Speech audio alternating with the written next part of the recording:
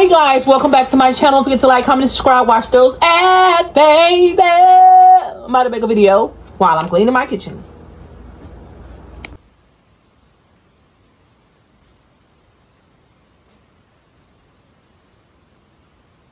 So welcome back to my house. I'm not doing anything in a good mood right now. I need to address something right quick. Hold on, give me a minute. Do not go anywhere. Stay right there.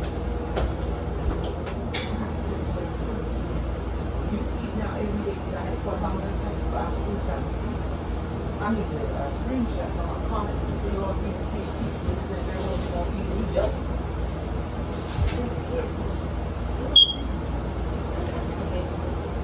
Which one to put in my AirPods? Here. You what? Oh, yeah. You got a video? Yeah. Turn it on. I'm recording. Hold on, y'all. Give me a second. I'm gonna be right back. Let me put this on charge.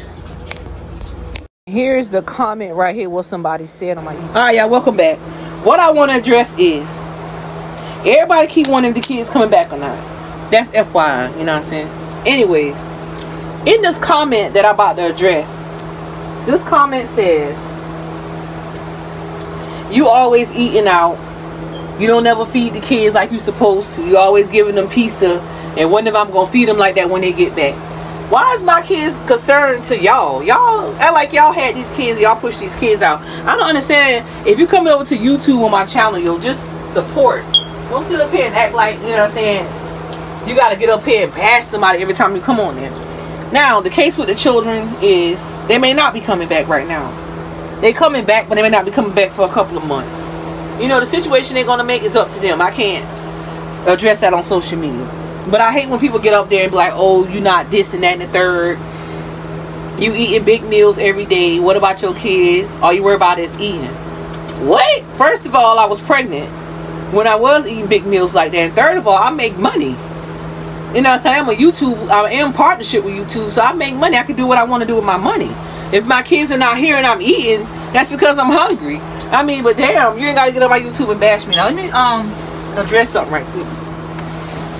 The story I just read on, well, my daughter just told me about on Instagram about the mother, yo, that thing touched my heart because I'm in a situation to where CPS stepped into my home without a court order, took my children because false allegations on the internet for TikTok and whatever else apps they have.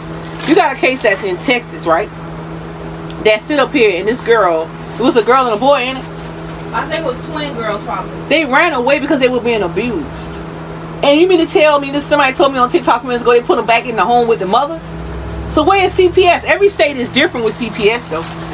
Every state is different. Every state is not the same. It's not fair to them. It's not fair to them if they put them back in the home because they might wind up killing them girls, man. Yeah, they got out, but they put them back. That's crazy, and that my heart goes out because I'm in a situation where CPS is involved in my life, and my children are taken out the home because of false allegations. So what about their situation? They in a situation to where they being abused by their mother, and they ran away for safety. And you mean to tell me y'all gonna put them back in the home? Man, that thing hit home for me because ain't no child deserve to go through that. I don't know how old the girls are. 16. Oh well, they 16. If they was 18, they would have been good. 16 years old. But it's the fact that they got out and they put them back.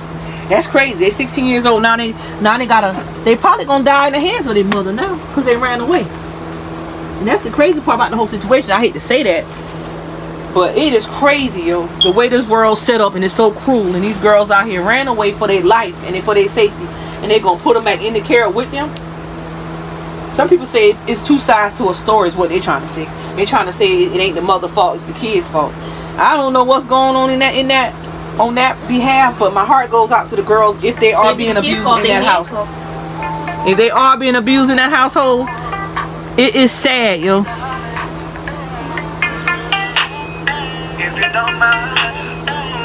Hold on, y'all.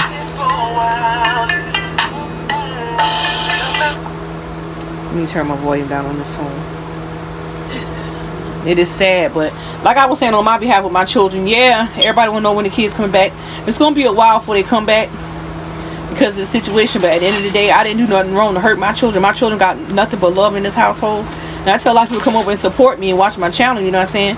I only do nothing but do family videos and try to show my life out here in the world, and that's all I do. You know what I'm saying? Like I say, I can't show the world everything that I do, because the world out here, people are against you, they're not with you. So that's the reason why I be like, you know, if you coming over to support me, come over and support me. Not sit up here and bash me about things that I do. But on the time that the kids are not here, I am handling things that I have to handle in the household for the children. You know what I'm saying? Because that's my job, my responsibility. But I just want to do, I really want to do more family orientation videos out here in the world, you know what I'm saying, with their father and with the godmother, and I know they're ready to come home.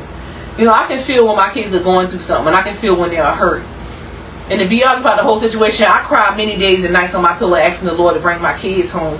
And every time I'm around Nana, she always crying. But this story that's all over the internet now is hitting home for me, because I'm like, damn. When I was 17 years old, living with my grandma, I was going through some of the same things them girls was going through. But during that time, they didn't have no DSS call and all that stuff like that. And I ran away when I was 17 to Houston, Texas, and it never came back because I was being abused. And I've been through so much in my life. I believe those girls are being abused, because they wouldn't run away for nothing. But I'm hoping and praying that they did not put them girls back in that house with their mom, because that mom probably really gonna tear their ass up now. But anyways, I'm praying for the family on that behalf, and you know, I'm doing what I gotta do in my house to take care of my responsibility for my children to come back home. And by me eating out and all that stuff ain't got nothing to do with nobody. If you don't want to see me eating, then just continue on going about your business and doing what you're doing.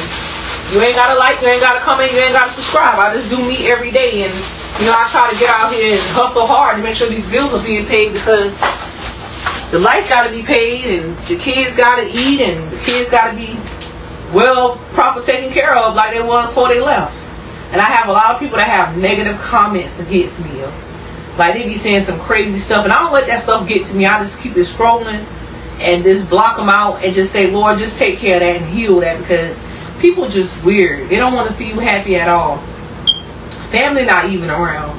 Only person I got around me right now is Naya, and that's the only person that's holding me down, because I'm like suffering right now because I'm not having the love that I want and need for my children.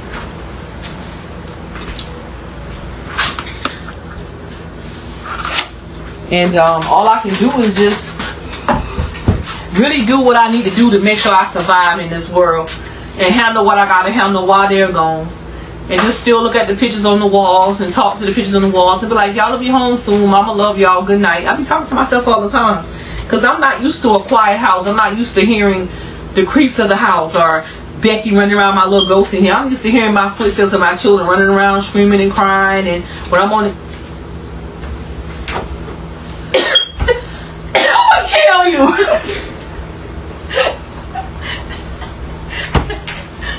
What are you doing, bruh? I was scraping the shrimp out of the bowl. All I hear is some tiptoe behind me, and I didn't know who it was. That was the shrimp. But anyways, I'm used to my children being here. I'm not used to them not being home with me. But you know, God got a plan. They gonna be back home soon.